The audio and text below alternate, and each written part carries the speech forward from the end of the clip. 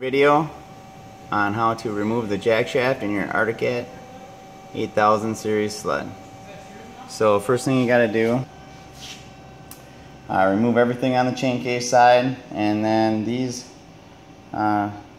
snap rings and washers will be on the inside, right on this shaft here. So you need to get it down to the bare bearing, and then once you do that, back on the clutch side, this snap ring is in right inside this pocket right here, and this is actually kind of an accordion style. So you'll see that there's a little tab. Once you get under that tab, it'll come out just like a spiral.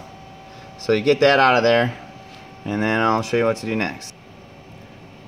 So after you get that out of there, you want to apply heat. It'll take a lot of heat, and it'll go around the inside, but you want to be careful not to have it so you can actually hit the rubber. So you want to keep going around in circles, but have the flame in behind from the side. See that ridge there?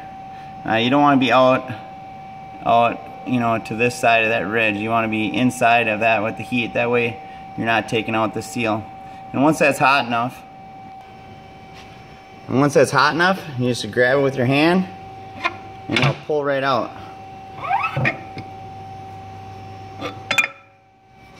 And there you go.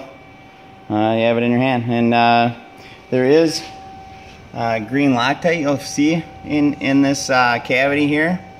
You'll want to scrape all that green Loctite out and reapply either like a red or a green Loctite to put your new shaft back in. And I'll do a sequence for that as well, because we're going to, at Bike Band here, we're going to make a kit that allows us to run a 15 jack shaft in a 16, because we've been getting better mile an hour.